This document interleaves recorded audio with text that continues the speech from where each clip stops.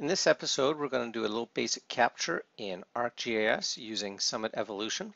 I've set up my Summit project in anaglyph mode, so if you have a set of red-blue glasses, you should be able to see this in 3D. So on the Arc side, I'm going to turn on my editor, start editing. It'll bring up my create features. I'm going to click on road at this time and say I want to capture a line. I'm going to come up to the dialog box here, say I'm going to create a new feature in draw point-to-point segment, and I'm going to turn on 3D snapping and take up my snapping window, and I'm going to say I want to snap to roads. I don't want to snap to buildings. Then I'm going to come over to Summit, and you can see my yellow snap ring here.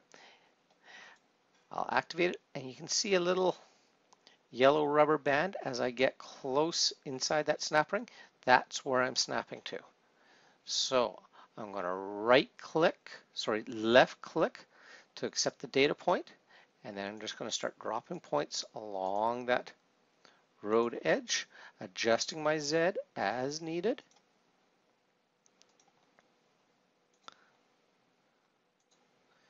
There we go. When I'm done, I'm going to do a right click and it's finished. Then I can snap to it again and continue along this direction or along this road. If I don't want to snap to it, I can come up here, change my Z, and start capturing this line.